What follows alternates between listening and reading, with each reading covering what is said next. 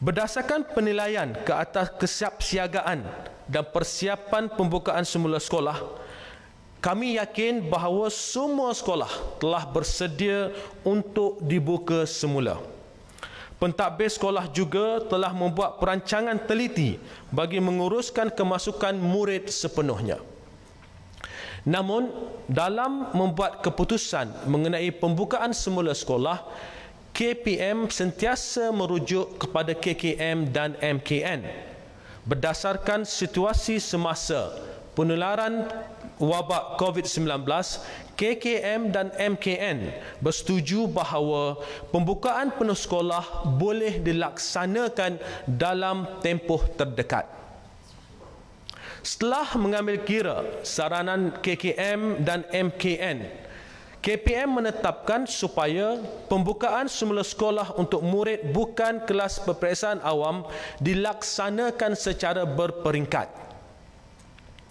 Bagi sekolah menengah, murid tingkatan 1 hingga tingkatan 4 serta murid kelas peralihan akan kembali ke sekolah bermula pada hari Rabu 15 Julai 2020. Untuk sekolah rendah pula, murid tahun 5 dan tahun 6 akan kembali ke sekolah pada hari Rabu 15 Julai 2020.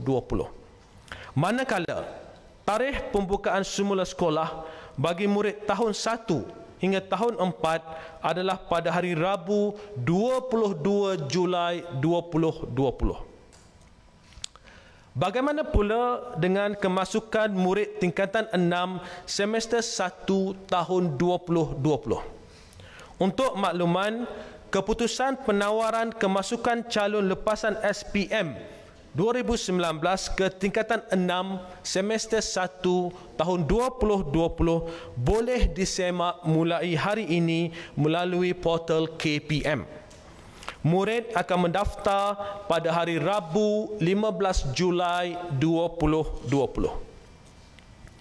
Tarikh pembukaan semula sekolah ini terpakai kepada semua sekolah kerajaan, sekolah bantuan kerajaan, sekolah swasta, sekolah antarabangsa dan mana-mana institusi pendidikan yang berdaftar dengan KPM. Bagi sekolah yang tidak berdaftar dengan KPM pula, mereka juga disaran untuk mengikut tarikh pembukaan penuh sekolah yang telah ditetapkan.